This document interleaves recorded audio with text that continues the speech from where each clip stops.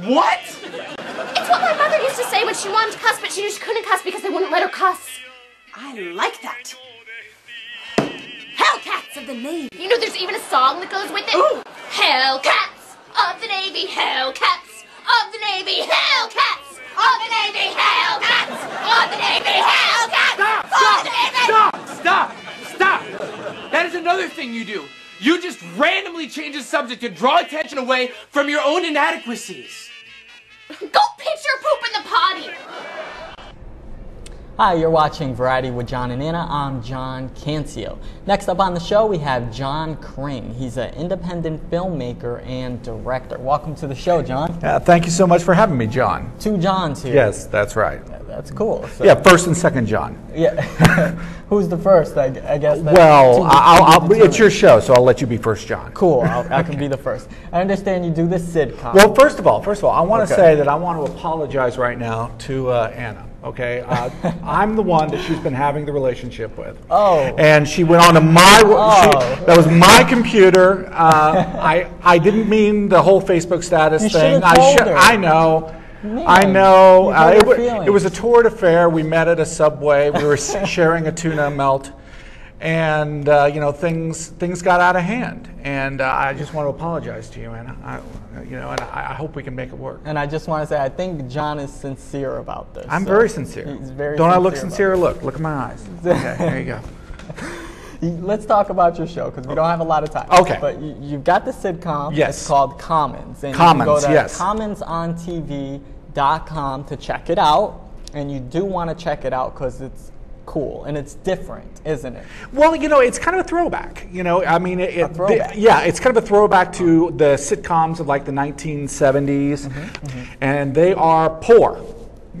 They are super, super, super poor. They would be splitting, half of a foot-long tuna melt between the three of them, and and the show is really kind of all about their experiences as two girls and a guy, and their relationships, and just going through, everyday type stuff. So it's a lot of fun. There are shows today like Community and that type of thing that it has sort of a similar quality to. But, I loved, the old sitcoms and wanted to kind of get involved and do one myself. I have a background in filmmaking, but this is my first television show. Wow. And, the best shows were the shows with the theme songs. I like theme songs. Absolutely. Where you can get up and, on the old Mary Tyler Moore show. Okay, this is going to totally age me here. But at the end of the show, Mary throws up her hat. And in my family, whenever we'd watch that theme song, everybody would throw something up in the air when Mary threw up her hat. Really? That is probably the gayest story you've ever heard in your life. But that's okay. I'm willing to own that. I love Mary Tyler Moore. I am guilty of having all the seasons on DVD. Thank you. I'm with you. That's right. I'm with you there. So. You're with me at how absolutely gay that story is what you're saying. Okay. So how did you get involved with doing this? Period. I mean, you say you're a filmmaker and a director, so how did you... I just moved to the capital region. I live in Albany. Okay.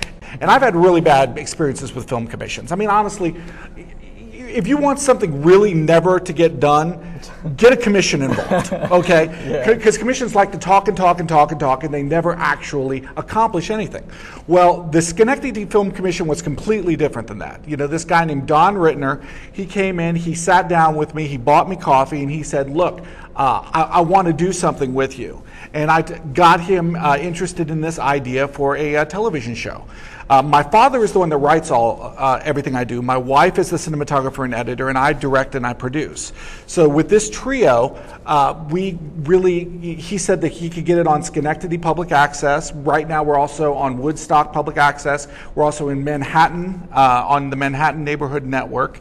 And just with his help and with a whole lot of other people getting involved, we were able to finish our first season of the show. Wow. So were you very young when you wanted to do this? Just out of diapers. Just out of diapers, no. and you started performing in your living room. I grew up, in the arts, involved in music and theater. With my father being a writer. You want me to fly and drive? That's crazy. I wish I could do that Obama thing, man. When he just went. When he went. God. Peter was trying to attack him for killing the fly. Almost caught it. It's a fly. Okay. Yeah, yeah, absolutely. You know, it spreads disease. You know, and it's like, well, Exactly. yeah, it seems a little ridiculous. Obama can't do anything right, apparently. Okay, Yeah. so we're short on time. So, Okay, so I'm sorry. tell us in a short sentence. Short sentence. Why should we watch? It's good. It's good. And that's good enough. It's That's your good. sentence, right there. It's good, and that's good enough. No. Check out the show. It's very funny. Okay. It's irreverent. It's at times it's very silly. It has heart to it. Common's on TV. It's also, if you go to the Schenectady website, which is openstagemedia.com. Check out clips. Yeah, you can see clips from it. And Okay. actually, you can watch the show online there. Awesome. Yeah. So we're going to bring back Jon Cring on the next show Really? to talk about this in That's detail. so nice. So Thank we're going to you. film another segment, but we're out of time for this show. I want to thank all my guests and my co-host, of course, Anna Hall, Denise Brucker, Greg Millett, and Jon Cring. And I thank you so much for watching. See you next time. Give them a wave. Bye. See ya. Bye.